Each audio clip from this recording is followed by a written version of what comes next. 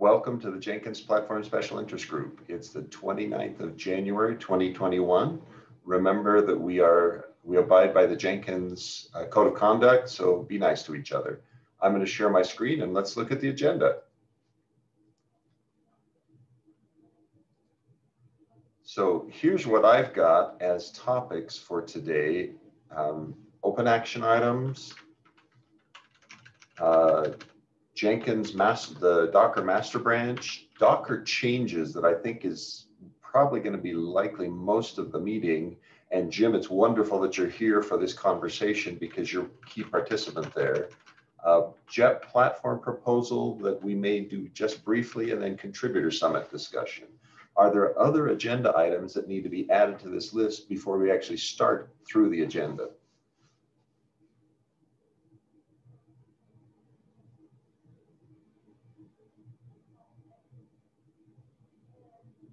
Okay, all right, then let's get going. That's great. Gosh, is not here today. I hope Carl will join us. Jim, you are here. Excellent. All right, so open action items. I had the action item to open the JEP for Docker operating system support and platform selection. The draft is there. I'd like to not spend a lot of time here today on it because I think we've got more practical things to discuss in terms of proposals that are actively in progress, but it is available there, and we can certainly look at it if there are questions about what it says. Alex, CentOS for AdoptOpenJDK, you've submitted the PR. Anything you want to share there further on that? No, I just need some review. I think the last question was making sure we were pinning the version of the JDK, which I've done. So I just need a final review and then we can merge it. And as far as I can tell, that is that one is not a compatibility threat in terms of it should just continue working. That's correct, yeah. Okay, so great, because my review of the earlier change, it looked good to me. I don't recall if I did. So you'd be okay if we merged that one even relatively quickly. There's nothing that needs to gate that one. Correct. Great, excellent, thank you. Anyone else with objections on merging that CentOS use AdoptOpenJDK PR? That will give us the benefit that now Alpine, Debian, and CentOS will all be using AdoptOpenJDK for their JDK. Great. All right. So then I had an action item on the plugin installation manager. And I like that, Alex, you had suggested we consider a shim. The more I looked at that, the more interested I am in doing that. To simplify, I think it fits within the context of upcoming Docker changes as well. Yeah, I have a PR almost ready, so I can. I just need to do some more testing, and then I can create a PR for it. Great, excellent, thank you. So the install plugins.sh script would then continue to exist, but would actually call the plugin installation manager Java code rather than doing it all from a shell. Excellent. Okay, and Jim, we had an item for you on parallelization and multi-arch CI. Is there anything you wanted to report there? No, I actually just got done with an internal project. So now I'm picking back up my external projects. The one thing when I was re-looking over it, I'll need to get with Alex to understand some more of the Groovy parallelization code. I'm not a Groovy expert, so I don't fully understand what you were doing in the old way, how you added parallelization for a little bit. So we just need to figure out how to take the PR with some of the improvements I have and kind of merge in some of your parallelization with the Groovy code. Sure. And Gareth and Kara, I believe, are also at least maybe interested in that area. So Jim, don't be shy. Jim Crowley, Gareth, for your info, is part of IBM. Gareth is part of CloudBees. Kara is part of CloudBees. And so we're delighted to all be contributing to open source. It's a wonderful thing. Yeah, I'll have to take my PR and re-pull down master and then look at the changes needed to be made, because I think it's been like a month or a couple months at least since I last looked at it. So great. All right. Thank you. Anything else on the multi-arch topic there for you, Jim? No. Okay, we'd set ourselves a goal to get the Docker master branch working, and I've made no progress on that. Alex, anything you wanted to share there? I haven't made any progress either. I think I'm going to just submit a PR to not do the publishing to Jenkins for eval. I can probably do that today, and then we can work on doing the publish, bringing back that publish when we get Jim's stuff integrated. Great. Okay. Certainly, with it failing, the job's failing now. It's not publishing to Jenkins for eval today, so a PR to stop that stage seems harmless. Yeah, good. That certainly won't do damage. All right. Next topic was proposed Docker changes. So this one is, as I was looking at the things that are pending in various pull requests, it feels like we've got several very interesting changes coming in our Docker infrastructure, in our Docker environment. So Alex, yours, AdoptOpenJDK change. I proposed an upgrade from Stretch to Buster. Jim's got the proposal for multiarch. And then coming, we've got this, Alex, the one you noted that you're working on to replace the contents of install plugins.sh with a call to plugin install manager. Those are the controller side. And then Kara has a PR open for non-root user on the agents and for Docker build improvements. Some of these, for instance, the one that I'm frightened of is this Stretch to Buster. They have compatibility risks, and I think the non-root user is also one, Kara, right, where it's got a compatibility risk to the user.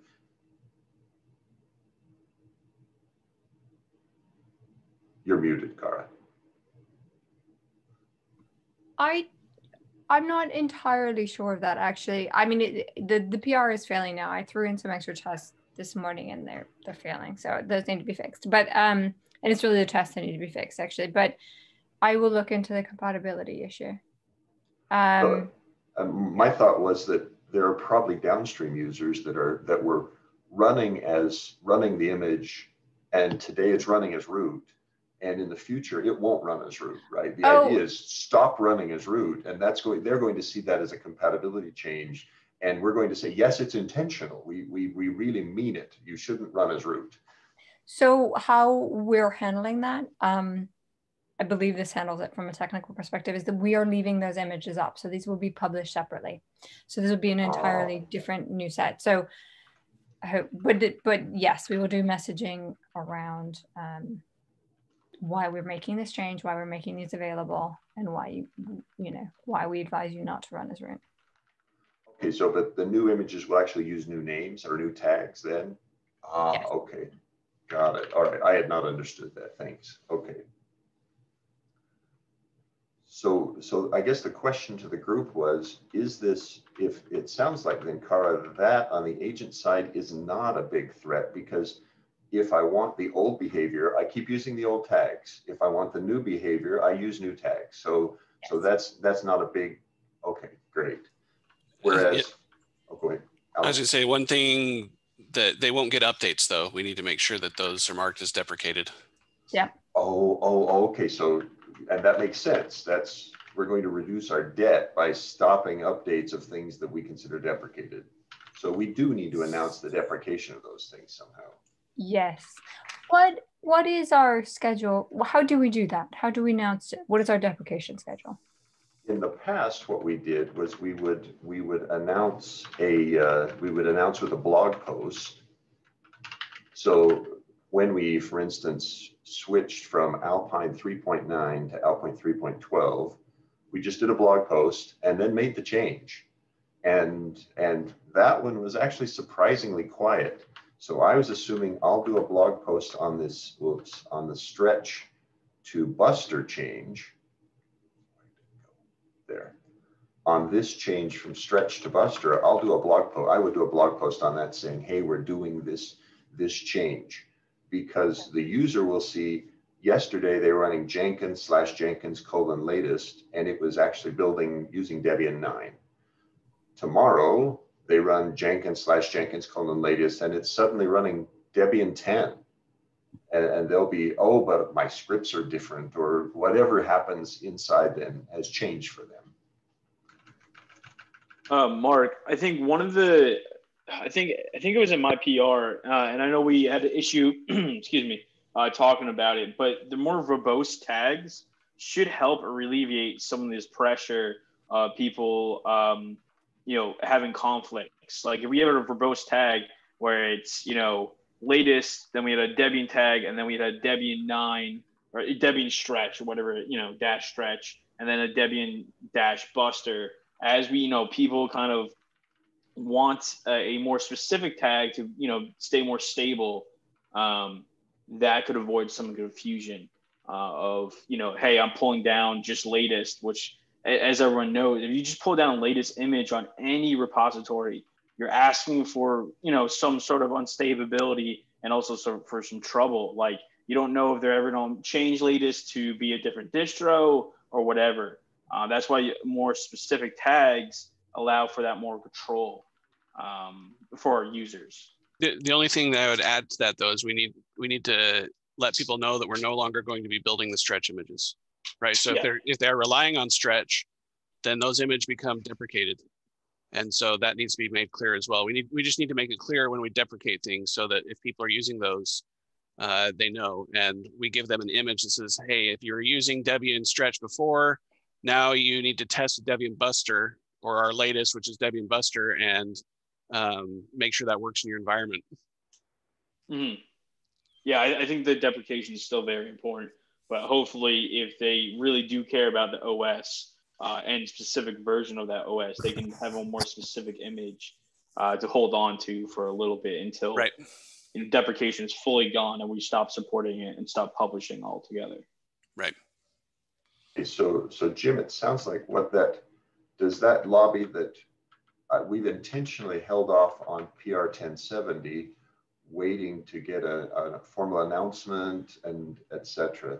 Seems like we would benefit if we also had yours in before, so that we could announce those two things together.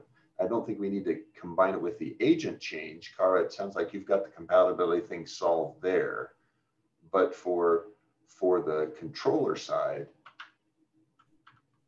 does that make sense to you, Jim? That and is 1034 the PR that adds the more verbose tags? Yeah, 1034 does. Alex actually started producing more verbose tags, pretty similar to the exact same style that I was suggesting for Windows images, I'm pretty sure. So again, I think in that PR, I made a comment of like a demonstration of like what the verbose tags are and how all the tags that you guys still have or still support right now are still there, but the verbose tags just add more clarity for users who want a specific version. So I think it does make sense getting that PR in and then adding the switch over. Great. All right. Alex, does that work okay for you then? It's actually not. It's not just on Jenkins for eval. The verbose tags are published on the Jenkins. Good. Okay. So it's already published to the Jenkins org as an official. Great. Yeah, and it's like JDK dash Windows Server Core dash whatever, right? That's what the tag format is. It kind of follows the Adoptium naming conventions for their images. Yeah, that's pretty much where I based it off of. I didn't include all the Adoptium tags because they get kind of ridiculous for some of them. But I mean, you know, since it's a base image, right? You know, having all those tags makes it easier for upstream projects to pull in. Great. Okay. Well, that feels okay. So it feels like we want to pair those two sort of together. So Jim, that means I'm now motivated to test PR 1034. I'm already testing 1070 myself. I'll start experimenting with yours so that we can look to do those as a combined thing. Great. Yeah. Yeah, there's next coming week, I can put a little more time into it. So. Okay, great, excellent. All right, I would also like to propose that we close several PRs in, or any other discussion on that question of coordinated announcement. Do we need to, Alex, do we need to include in the coordinated announcement install plugins.sh as part of that, or is it, do you view it as separate? We could do it as part of, I should be able to post the PR today. Oh, wow. Okay. So at least it would be an option to consider making it separate because you feel like you're relatively close. All the tests pass. So that okay. that part's working. So great. All right. Okay. So then the last topic on that general theme for me was there are several PRs in the controller repository that, given this path, I think we can safely close. There's one offering JDK 13, another one that's proposing Amazon Linux. And I don't intend to maintain either of those, and JDK 13 is already unmaintained by providers. So any objections, if I were to go in and actively close several of those with the explanation that, hey, we're going forward with this, with this approach and moving towards implementing the JEP as described, hey, we're only going to support a certain number of platforms and we want to maintain it for anything we merge. Yeah, that sounds good. Okay. All right.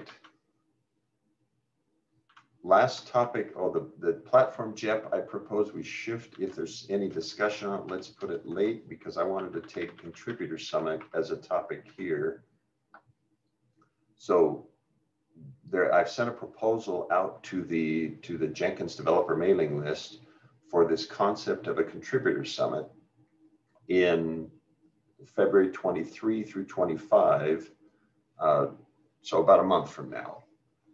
The idea is we use this as an annual event. We've done it before and use it as an annual event to set the plan for the Jenkins project and where we're going and to coordinate with each other.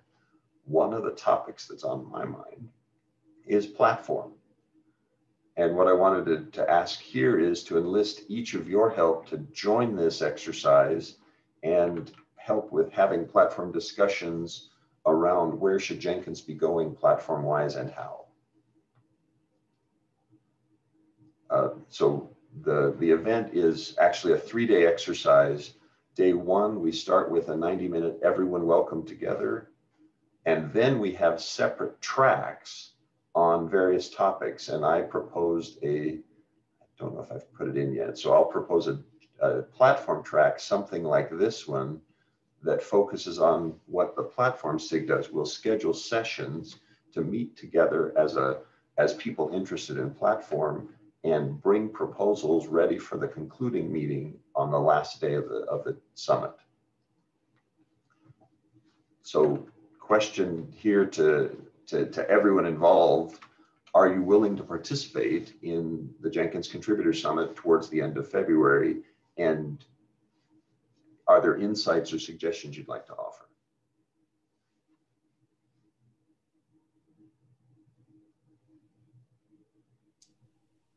I will not be able to do that. I have a work offsite type meeting, but don't hold up for me. Okay, good to know. All right, that already helps. That way I don't put your name on things, Alex, if knowing that you're absolutely not available.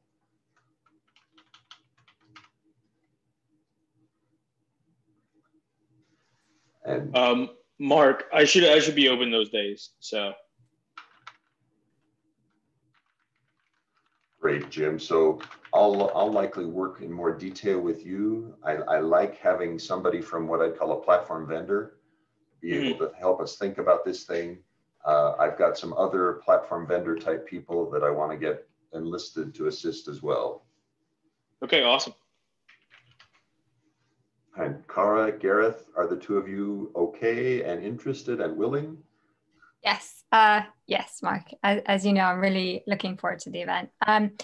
And I will ask Vibhav if he's available during those days. It would be great to have him in the. Yes. Well, and in fact, I put Vibhav on as a proposal for that. So thanks very much for checking with him. Yes. And yes, from me as well. Excellent, thank you. All right. I think that covered everything on Contributor Summit. Any other questions there? Most of the work will happen outside this meeting.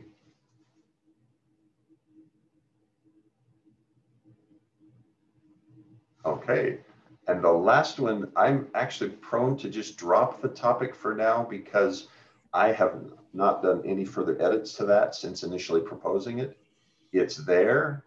I'm happy to discuss it here if you'd like. Jim, I suspect you and Alex are two crucial ones to see, hey, does this make sense in the way you think about things? The idea here is let's propose to have the concept of a maintainer, and images that don't have maintainers go into the Adopt This Image program, somewhat like the Jenkins Adopt This plugin program. So the idea being, if we don't have an owner for something, we probably shouldn't keep attempting to update it. At the moment, as an example, I feel risky with CentOS 7 because I don't work on it. Alex thankfully submitted a pull request. There are others that similarly worry me, hey, is this getting enough maintenance?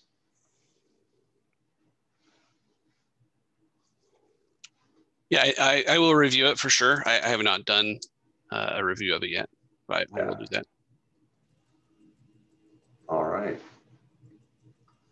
That was all I wanted to spend your time with and squander. Are there other topics that you'd like to discuss here as a group? Just as an FYI, I submitted those 2 PRs. Good. One for the disabling of publish experimental and the other one with the install plugins shim. So they're there. I put them in the chat. Excellent, thank you. So I'm just going to embed them into the notes then. Thanks very much. So that's 1073. Thanks, Alex. And you say the other one was, 1072. Great, okay. And it is, cool.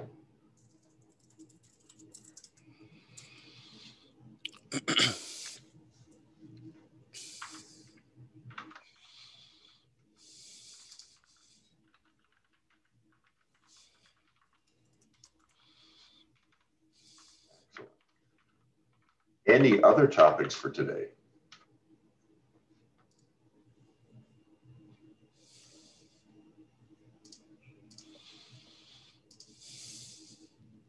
All right, thanks everybody. Recording will be posted within probably 2 or 3 hours. Thanks, Mark. Thanks all. Thanks.